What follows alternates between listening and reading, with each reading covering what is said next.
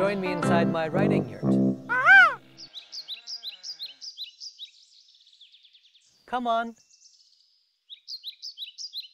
Thank you for joining me for this session of Ask Cozy Grammar.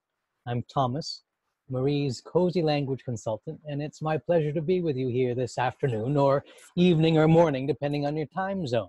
A special thank you to everyone who joined the call a hair early. It's always lovely to have a chance to meet you and to learn where in the world you are, what in the world you're doing, what in the world you're using Cozy Grammar's courses for, or any of Cozy Grammar's resources. So thank you for coming on the call. I see there's a number of people here. Some people were here last time. Some people are new. Welcome to the new people, and welcome back to those who were here for our first call a couple weeks ago. We have a lot of questions today, so I want to jump right in. But before I do so, to make sure I am properly prepared, I wanted to have a cup of cozy tea. Because you can't have a cozy fire on a somewhat chilly day without a cozy cup of tea. At least that's what Marie would say. Her favorite tea, by the way, was a kind of English breakfast tea, which I also like. But having lived in South India for several years, I've also acquired a taste for South Indian masala chai, which is what I made for myself today. But as I was saying, we have a number of different questions today, and so I want to jump right into those questions. If there is time, we'll have maybe some more live Q&A at the end of the call, although last time we ran out of time, so we'll see what happens this time. We can adjust as things go on, depending on the interest in these calls. So our first question is actually the last question we had from 2 weeks ago. We ran out of time then, so Sunita R's question comes first today. Her question is this: why are commas so confusing? I get lost in all the rules. Where should I start? Now, I think this is an excellent question because commas indeed can be very confusing. And in fact, in the basic Cozy punctuation course, we've dedicated an entire lesson to the use of commas, which includes not only 12 different ways of using commas, but also an additional lesson from myself on using commas as a writer and how I've found ways to use commas to add clarity to writing. Now, that can be very intimidating to someone who's just starting out and just wants to know, how do I use a comma? So I'd like to follow one of Marie's rules about teaching, which is to begin with the simplest and most straightforward ways to use punctuation. Because if you can master these basic principles, then you can go on to use punctuation in more complicated ways. And indeed, there is perhaps no mark of punctuation which is more argued about by scholars and by publishers and by editors than the comma. There are entire schools about the usage of commas, schools of style, schools of punctuation. But at the beginning, when we're just trying to wrap our heads around the use of punctuation, the use of commas, it's helpful to be as clear and as basic as possible. So what I wanted to offer, at least as far as this live on-screen gathering is concerned, are three simple points. 3 points that are very useful, in my opinion, to beginners. And the first is simply this: a comma is a mark of punctuation that shows a brief pause which helps us make sense of a sentence. Now I'll repeat that. A comma is a mark of punctuation that shows a brief pause which helps us make sense of a sentence. Let me give you an example. If I said, "Hi, Sunita," you'll notice there's a pause between the word Sunita and the word hi. Hi, Sunita. That's how we would say the word out loud. And when we're speaking out loud, we don't need any punctuation because we punctuate, so to speak, with our pauses, with the inflection of our voices. It's different, for instance, if I say, "Hi, Sunita," or if I say, "Hi, Sunita." That tone in my voice suggests a different frame of mind, a different emotional state that I might be in.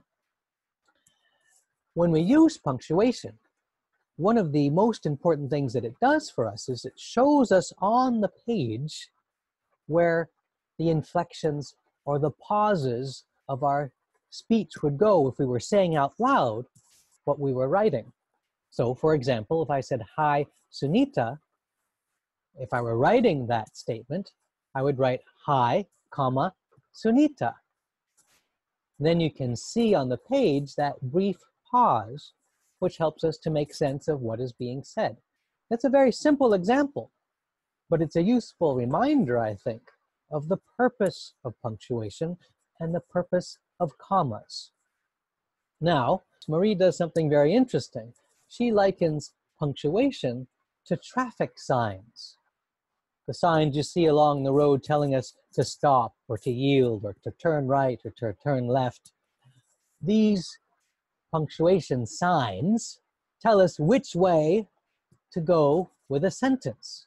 When do we stop? When do we slow down? When do we pause?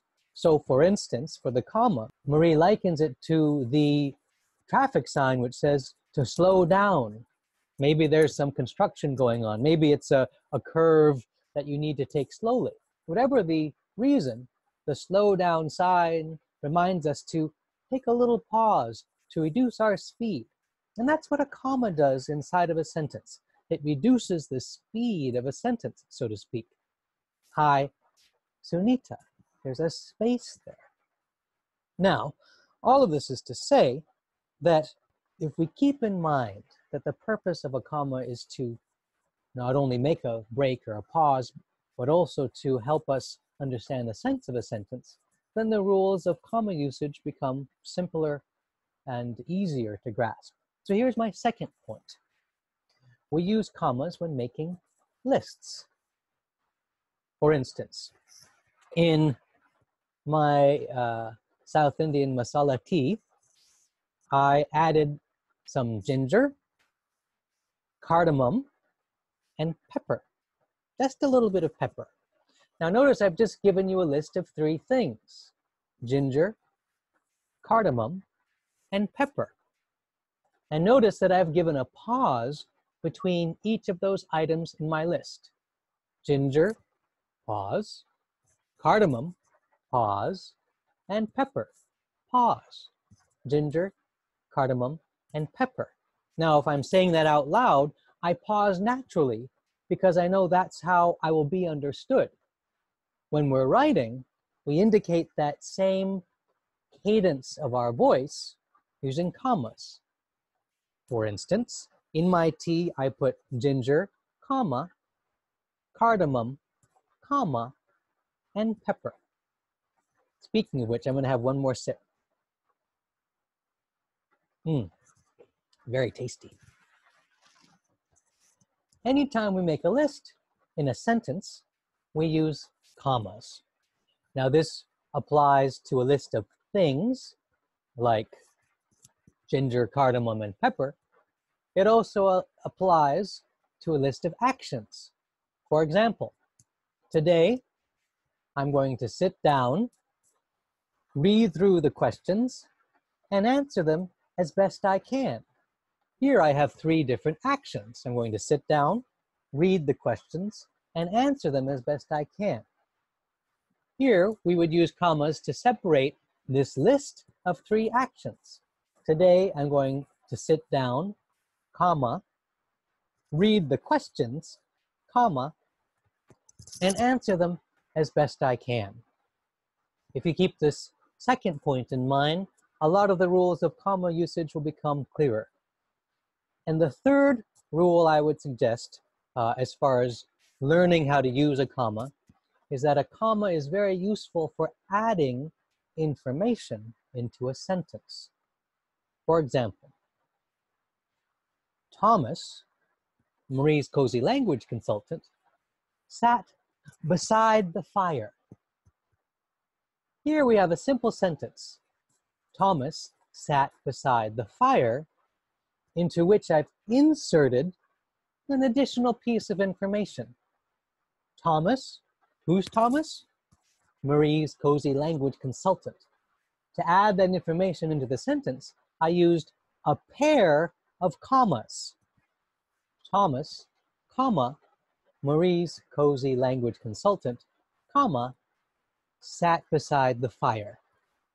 So here's a simple way we can use commas to add information into our sentences. And in fact, for people who are trying to improve their ability to write, whether as young people or as adults, using commas is one way of allowing your sentences to become more complex, more interesting, and more varied. Did you notice, by the way, I gave you 3 adjectives: more complex, more interesting, and more varied. If I were writing this down, I would use a comma between each thing or each set of adjectives. More complex, comma, more interesting, comma, and more varied. So that's how I would approach the use of commas in the beginning. Keep it simple and focus on several key principles. In addition, keeping those principles in mind, read good writing. Read published books. Read the newspaper. And notice how those writers use commas. Where are they using commas in lists? Where are they using commas to add additional information into a sentence? And where are they using commas to add a pause in thought or in the rhythm of a sentence? This will teach you enormously about the use of commas from the inside, so to speak. Then the rules of commas, the rules of the usage of commas will become more and more clear, and in fact, I think, more and more interesting. So thank you, Sunita R. I really appreciate your question. And please, do let me know if that answers your question completely.